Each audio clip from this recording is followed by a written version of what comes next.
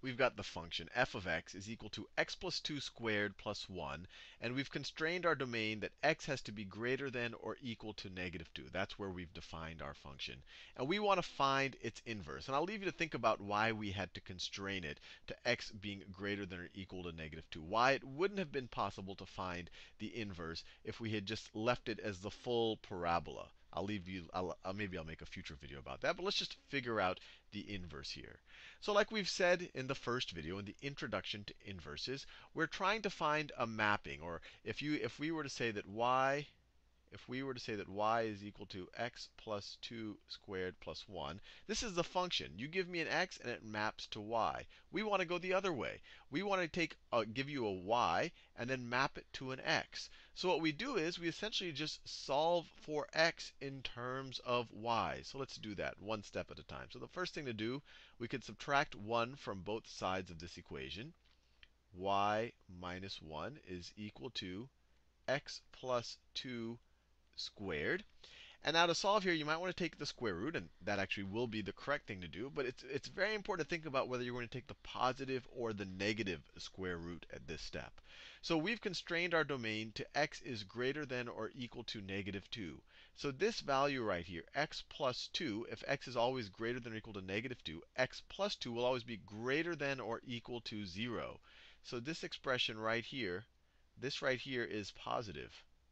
This is positive. So we have a positive squared. So if we really want to get to the x plus 2 in the appropriate domain, we want to take the positive square root. And in the next video, or the video after that, we'll show an example where you want to take the negative square root. So we're going to take the positive square root, or just the principal root, which is just the square root sign, of both sides. So you get the square root of y minus 1 is equal to x plus 2.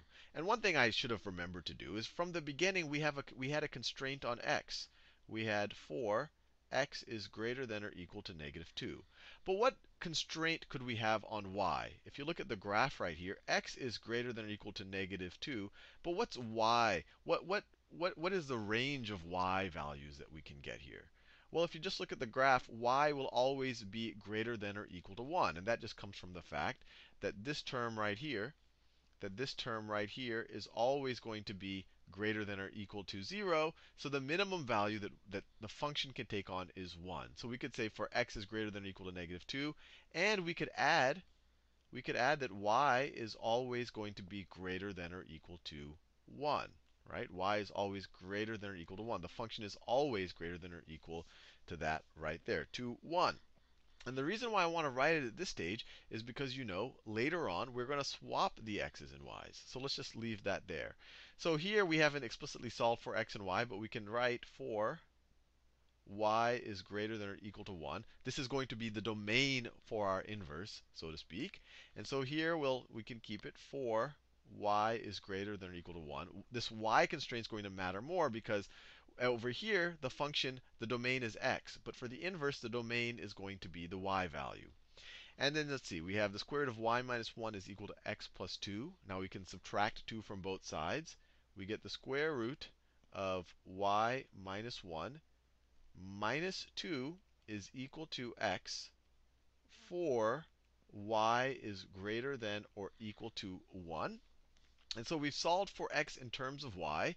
Or we could say let me just write it the other way. We could say x is equal to, I'm just swapping this, x is equal to the square root of y minus 1 minus 2 for y is greater than or equal to 1. So you see now, the way we've written it now, y is the input into the function, which is going to be the inverse of that function. X is the output. X is now the range. So we could even rewrite this as f inverse of y, that's what x is equal to the square root of y minus 1 minus 2 for y is greater than or equal to 1. And this is the inverse function. We could say this is our answer, but many times people want the answer in terms of x. And we know we could put anything in here. If we put an a here, we could take f inverse of a, and it'll become the square root of a minus 1 minus 2 for, well, assuming a is greater than or equal to 1. But we could put an x in here. So we can just rename the y for x. So we could just do a renaming here. So we could just rename y for x. And then we would get, let me scroll down a little bit. We would get f inverse of x, and I'll highlight it here just to show you we're renaming y with x. You could rename it with anything, really, is equal to the square root of x minus 1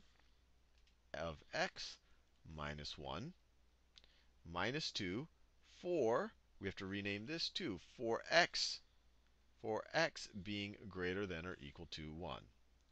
And so we now have our inverse function as a function of x. And if we were to graph it, let's try our best to graph it. Maybe the easiest thing to do is to draw some points here. So the smallest value x can take on is 1. If you put a 1 here, you get a 0 here. So the point 1, negative 2 is on our inverse graph. So 1, negative 2 is right there. And then if we go to 2, let's see, 2 minus 1 is 1. The principal root of that is 1 minus 2, so it's negative 1. So the point 2, negative 1 is right there. And let's think about, let's see, if we did 5, I'm trying to take perfect squares. 5 minus 1 is 4 minus 2. So the point 5, 2 is, let me make sure. Oh, 5 minus 1 is 4. Square root is 2. Minus 2 is 0. So the point 5, 0 is here.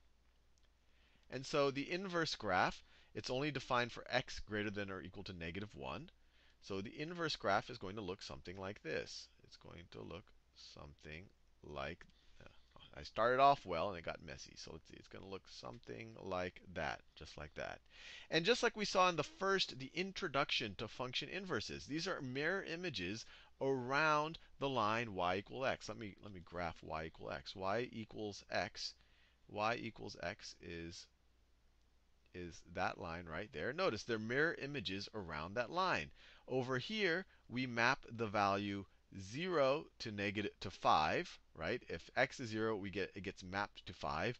Here we go the other way. We're mapping 5 to the value 0. So that's why they're mirror images. We're essentially swapped the x and y.